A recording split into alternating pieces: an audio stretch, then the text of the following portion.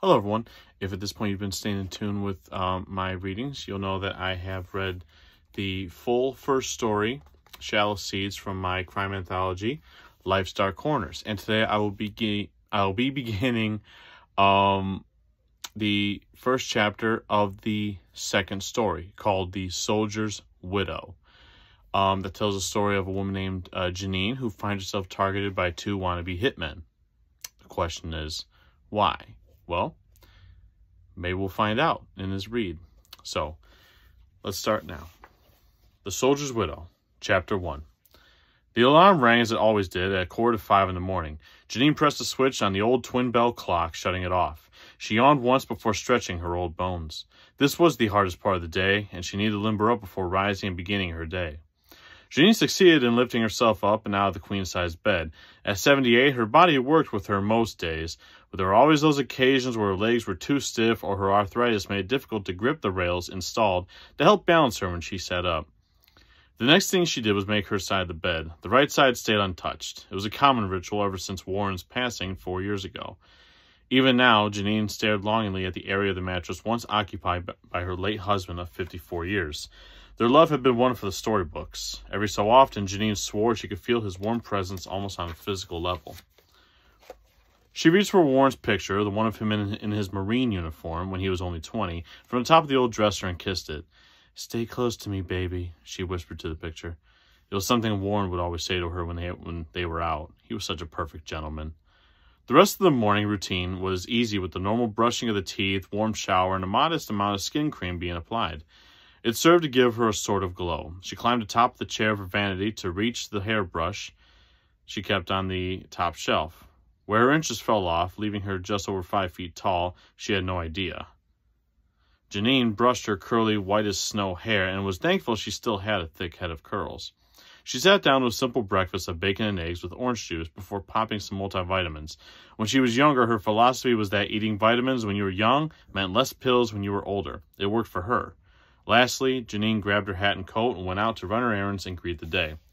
It was a brisk day in Billings, but she was delighted to see her neighbors already out and shoveling, those that could anyway. She waved at her next-door neighbor Todd before getting into her car. Todd had shoveled her driveway first. The grateful elder made a note to bake him a hot cherry pie when she got home. The streets and yards were blanketed with snow, but Janine was a professional driver in the snow. Her habit of driving slow helped as well. She enjoyed looking at the arches of trees, their branches thick with snow, giving the streets an almost magical appearance. Kids playing in the street moved out of the way as she drove past. Some of them waved. Janine smiled and waved back. The first thing she had to take care of was her business at the bank. Janine was never fond of using cash. When Warren had been alive, he'd go on about the government tracking people through their debit cards, especially the ones with the chips.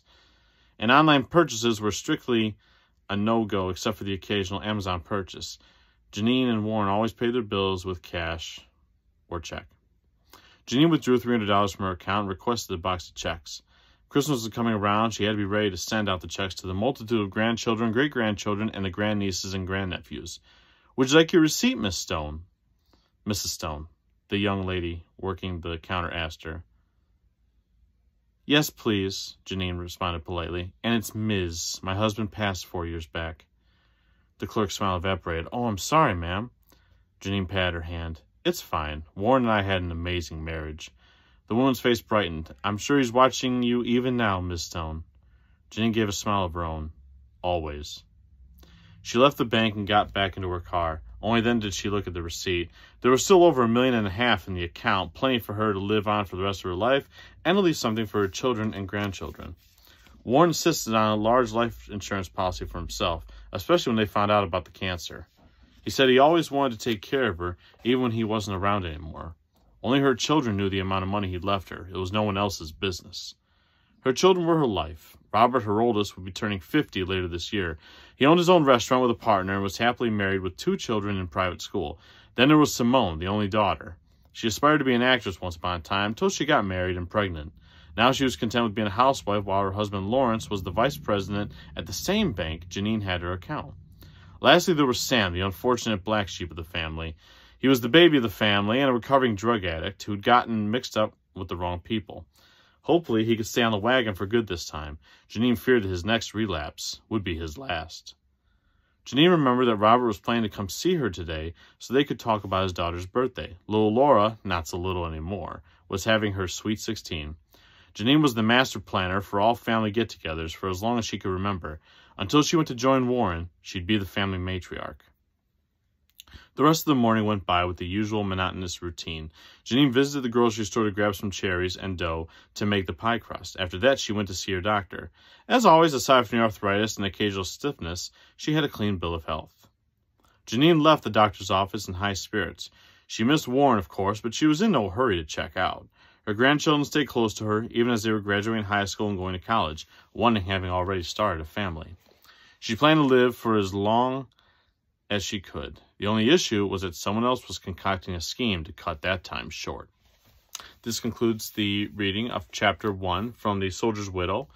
If you're enjoying the story so far, my book, Lifestar Corners, is available on Amazon for paperback, Kindle, and Kindle Unlimited if you have the subscription. If you would like a signed copy, you can always go on my website, jamesmichaelsbooks.com, and email me for a signed copy, signed personal copy for yourself. You can also sign up to my email subscription form on my website to get updates on any new book deals, book promotions, content, events that I have going on, and so much more. Bye.